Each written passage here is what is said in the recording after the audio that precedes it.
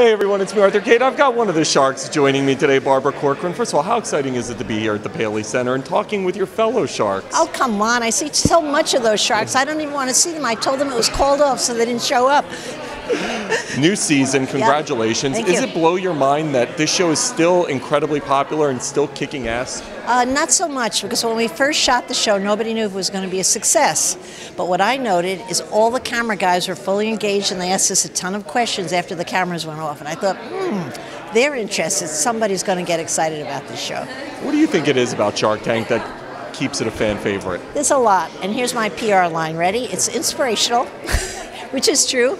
It makes people believe that they too can do it and become rich fast, and it's never fast. But more importantly, people get to weigh in. Oh, I wouldn't have bought that one. I think he's going to buy it. I think that entrepreneur's no good. I think this guy's smart. Why not I think of that? So people have an opinion throughout the whole show. And so it's engaging. And that's not my PR line, okay? It should be your PR line, even if it is. But it's true, it's true. Yeah. When you look at all the investments you made, what's been your one favorite? Of course, Cousin's Maine Lobster. I was just watching the update on that, by the way. They're 31. They're drop dead gorgeous. I met them when they were 27. They take photos of us together, and they're nice enough to airbrush my face and send it back so I look like I'm their age. And they're making me a ton of money, and they're great entrepreneurs, but mostly because they're darn good looking. Was there one that you kick yourself that you didn't invest in? There have been probably a few, but there was only one last week that Lori stole from me, and she took me by storm, and I still haven't forgiven her. The woman pitched her product, and Lori said to her immediately, I'll pay full price, but I need to know now in 10 seconds, and the woman said yes.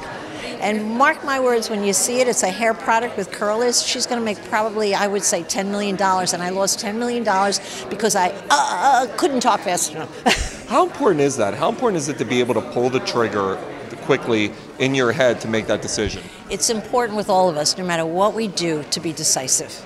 Because the things you lose in life are not the big mistakes you made, but the things you let get away. So no, you have to think fast, and even if you're wrong, you got to open your mouth and speak up. And I have learned to do that on Shark Tank, but it has been no easy feat. I just read something about you guys thinking about going to a live element, having social media involvement. How cool would that be to actually have fans and people be able to live interact with what's happening?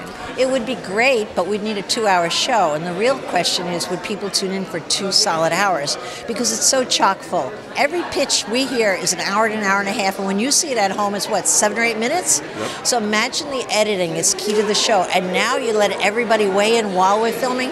You'd need at least 2 hours, maybe even 10. Maybe it should be a one-time-a-year marathon, you know? All day Shark Tank. Yeah, why not? My final question, we are going through the midst of one of the craziest elections of all time, if not the craziest. Yes. What do you think about what's going on? I think that the presidential elections have just turned into Saturday Night Live. It's show business. It's no longer qualifications. It's who could grab the soundbite. And I think we've had living proof of this. And I think the landscape has changed forever. If you're not good on TV, if you don't have the soundbite just perfect, if you don't know how to create a media storm, you're not going to get elected. It's as simple as that. It's a sad thing, but hey, so the real world of politics has caught up with the phony world of TV.